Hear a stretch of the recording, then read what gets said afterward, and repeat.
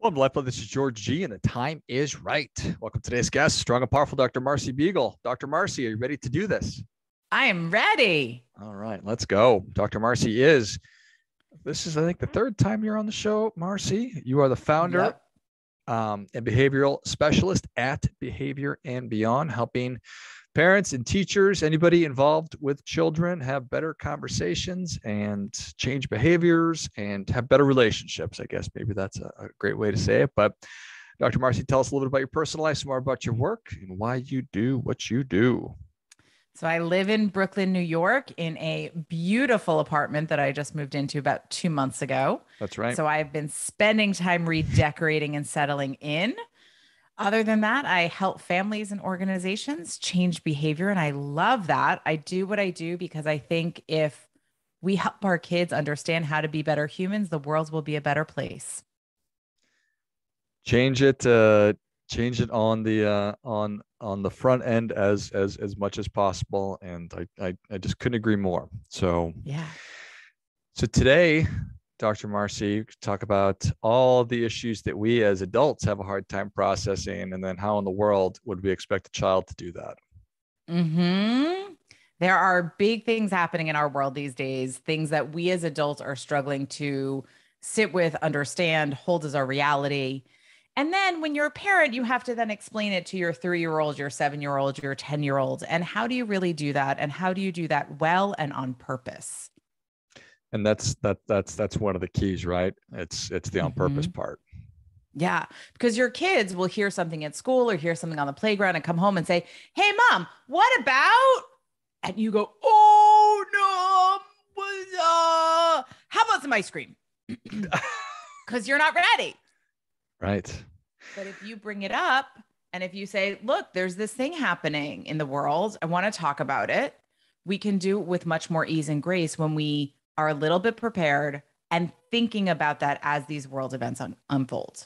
Yeah. And you were kind enough to come on about 30 days ago, roughly speaking. We talked about how to actually talk to kids about Ukraine, um, which was incredibly helpful and valuable for me. And I know a lot of other people. So I literally was having a conversation yesterday with a buddy that I went to college with, and he has 2 daughters, but they're not quite old enough. And his sister has a daughter who's in 6th grade, and she came home and said, am I a lesbian? Am I bisexual? And I don't know how the conversation actually went, but I know that it was certainly caught her mom off guard. But that's a lot of what's going on in the world today are these issues. Yeah. How old is this kiddo? 6th grade, so 11. Yeah. So, just to give those of you who are listening a frame of reference, if your kid is 8, 9, 10, they may start thinking about this because there are more and more conversations around about sexuality, about sexual identity, about gender identity. And there's more acceptance from the young kids these days. Sounds so old when I say that, but there's more acceptance about what's possible, which is beautiful and wonderful and a gift that many in the LGBTQ plus community have fought very long and hard for that to be the case. And now that we're here, many of us who did not grow up that way are confused and don't know how to handle it. So part of it is just knowing in your back pocket that may be a conversation that comes up. Part of it is thinking ahead of time. Is this a topic I want to bring up to my child to talk to them about? In our family, this is what the adult romantic relationship looks like. But in another family, it may look different. And here are the possibilities. Because if you set the stage and give them a foundation for what you believe is right about the world, is possible about the world, that love is love and whoever you love is great, then if they are questioning, if they are confused, if they are wondering, they feel safer coming to you. They have a way to think about it when their friends say something. And it allows you to have a conversation when your daughter does come home and say, "Am I a lesbian?" If you've already talked a little bit about what that looks like or what relationships may be, it allows you to be like, "Well, maybe let's talk about it," and have more ease with it. And So I certainly, for me, I could just use myself as an example. I've got a 5 and a 2 year old, both boys, and I'm interested in getting in front of these conversations as much as possible. And whatever it's a conversation about, if it's about racism or police brutality or whatever, or sexuality, um, as difficult as those are, I want my kids to be comfortable coming and saying drugs, whatever, all of it. This is what Yeah. I'm thinking about. I have questions about. Um, so walk me through that framework again. It's in our family. This is mommy and daddy are love each other, and but And out in the daddy's a world. boy and mommy's a girl. And daddy feels like a boy and mommy feels like a girl. So we have a straight heterosexual relationship. That's what's happening here. But out in the world, sometimes there's a girl and a girl who are married and love each other very much and have a family. Sometimes there's a boy and a boy who are married and have a family. And sometimes there's someone who was born in a body that we would think is a boy, but they feel like a girl. And so they walk in the world as a girl and they found somebody to love too and they started a family. So there are all sorts of different ways that we can have a family. Isn't that cool? And if you start that as a regular conversation with your 2 and 5 year olds, that, periodically, whether it's a TV show or a book or a movie or friends that you're with, that you just kind of point out the reality that there are differences, then when they see somebody, they're going to start going, well, do I like you? Right. When they're teenagers, not at 7, but, hopefully when they're a little older and they start seeing someone, they'll go, well, am I interested in you? Rather than saying, I have to put myself in this box and love this type of person. It allows them to be happy with who they are. Nice. So I have a tendency to want to really outthink myself and to come up with a great way to say something, but you've just done a brilliant job and a really awesome job of expressing a really difficult issue, but not trying to wordsmith it, just saying things for what they are. Yeah. Um, And be politically incorrect in your own home and kerfuffle it and feel weird and awkward about it, because it's better to say something that's not completely graceful than not say anything at all, especially when you're teaching your kids. And let them see that, I'm figuring this out too. This is new for me too. I, you know, I'm not used to talking about sexual identity. I'm not used to talking about race. So this conversation is new, but it's important. So we're going to have it. and if I am scared or nervous that I don't want my kid to be gay or bisexual, or I'm trying to be really careful with my words for no good reason. Um, how would you recommend I think about that as a parent and then approach that with a child? My opinion, and granted, there are lots of people who believe lots of things out there. Yeah. I believe that parents want their kids to be happy. Mm-hmm. And by holding that as the forefront, then it is about teaching your kid that everything is possible and whoever they are, you are going to love no matter what that is.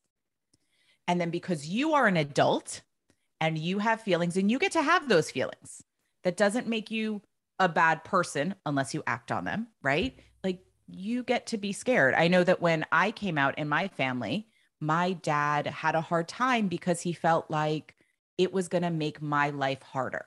Hmm. The fact that I love any of the humans, regardless of your gender, he was like, but if you end up with a woman, that will make your life harder. And I want your life to be as easy as possible. It's a beautiful sentiment. Hmm.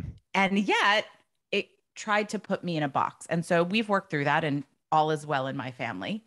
But it was then his work to go get okay with who I was. So if you as a parent are having feelings of like, oh, if my child comes home and tells me that they love a person and it's not in the box that I think, well, you need to start working through that. Whether that's going to a therapist to really talk out your feelings, whether that's talking with your partner about how to make that okay, whether that's just journaling for yourself to really put in the forefront, I want my child to be happy and whatever will make them happy as far as who they love, I'm in for. I want them to be a good person. And so putting that in the forefront helps you navigate your feelings, but do that away from your kiddo because they don't need to feel those limits. No, they don't need my struggling and figuring things out in my own head to bleed into what they're already struggling to figure out in their own head to complicate things. So I appreciate that. So these are big.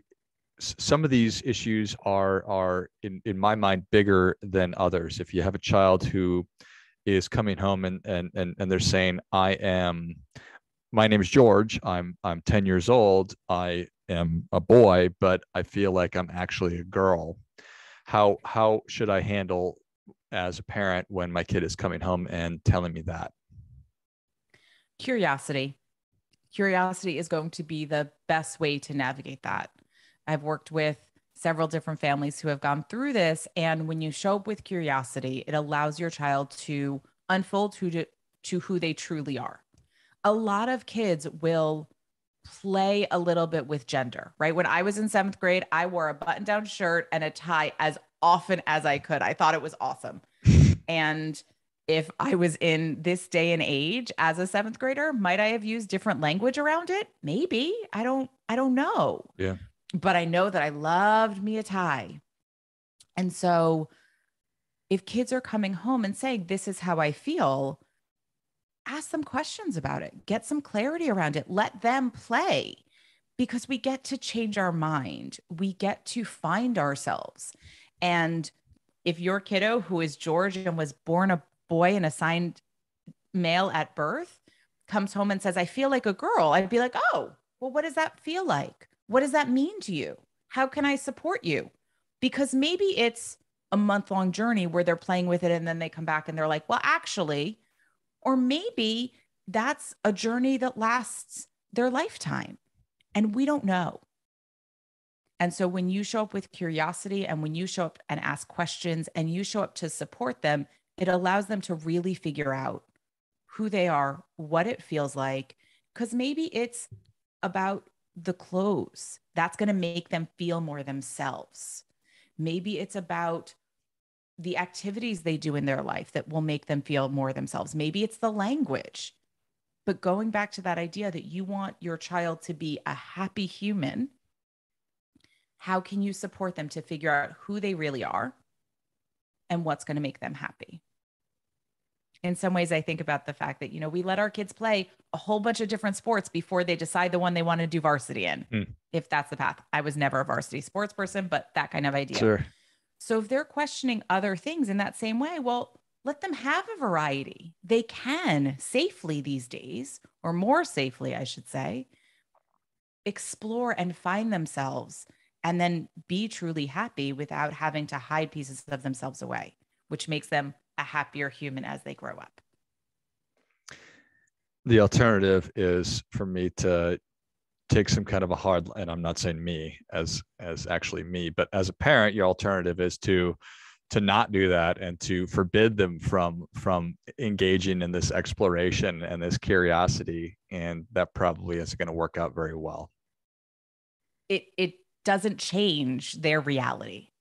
And the rates of suicide and suicide attempts in the queer community are astronomical. They're the highest of anywhere, especially around teens. Mm-hmm. The rates of depression also extremely high. And so if you take that hard line for your child and you say, nope, that's not you, it doesn't actually change who they are. It just changes how they express it, how they experience themselves in the world, whether they feel okay as a person, right? And we have the entire dynamic in Florida right now where you can't talk about being gay in school. It doesn't change the people are. And there are lots of wonderful people in the queer community who are now coming out and saying, I lived in a place where I never saw anybody like me, where no one ever talked about this. And I just felt out of place and lost and confused. And I still found myself. I eventually found my way through it. So if you want to make that easier for your child to hopefully help them avoid some of those really potential dark places you can do that simply by saying, I want to know you. Tell me what it feels like to be in your body, in your soul. You know, who are you? The answer is talking about it more and not trying to shut it down and talk less. Yeah, absolutely. Believe it or not. Yeah. And that can feel strange. Like if I don't talk about it, it doesn't exist. Right. That's our belief, right? We do it with, yeah, we do it with mental health. We do it with racism. If we just don't talk about it, it won't be there. The problem is that only benefits those with the privilege, that only benefits those who are in the majority of power, because all of the other people who are suffering and struggling are still there suffering and struggling, and not looking at it doesn't make it easier for them. It makes it harder. So when we take the approach of, I'm not going to look at it, I'm not looking over there, it doesn't exist, we're actually saying, I'm going to make your life harder to make my life easier. And that as a parent is never something you want, but as an entire culture and society is kind of messed up. Yeah. Well done, Dr. Marcie. Well done. That makes a ton of sense. We need to show up with curiosity. We need to be intentional and on purpose about these things. If my kid is not talking about it, should I still bring it up? Yes. Here's why. You don't know what your kid is thinking about, and you don't know what they're talking about with their friends at school, on the playground, in other places. Most parents now have some app in which they can monitor what their kids are searching on the internet, but you don't know what they're searching on the internet either. Right. Yeah. So just because they're not saying it to you doesn't mean it's not a question, doesn't mean it's not something they're hearing. And I am a big believer that you have to lead your children, right? You as a parent are there to help guide them and become these wonderful adults one day. That means being willing to make yourself uncomfortable for their betterment. It means you have to tell them, what does it mean? What are these things that are happening, right? We talked about this when we talked about the Ukraine. What is the message you want your kids to have about all of these important issues? What do you believe is right and true about gender identity and sexual identity? You might be learning right alongside them, but if you believe that love is love, as I do, then teach them that and say it explicitly, so that if they start questioning who they like, which, I think the world would be a better place if we all had to make an intentional thought about who is the person I'm attracted to and want to be in relationship with, rather than defaulting in. But if we stop and make that intentional conversation with them, then when they start to think about it, it's an easier conversation for them.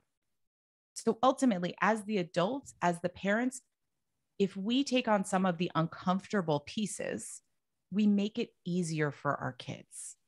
And isn't that what we're here to do? Amen. Mm-hmm. Well, Dr. Marcie, thank you so much for coming back on. Another great conversation. Where can people learn more about you? How can they engage with you? The best place to find me is on my website, which is drmarcie.com, drmarcie.com. I also have a whole bunch of videos and content up on YouTube, which is Dr. Marcie Beigel.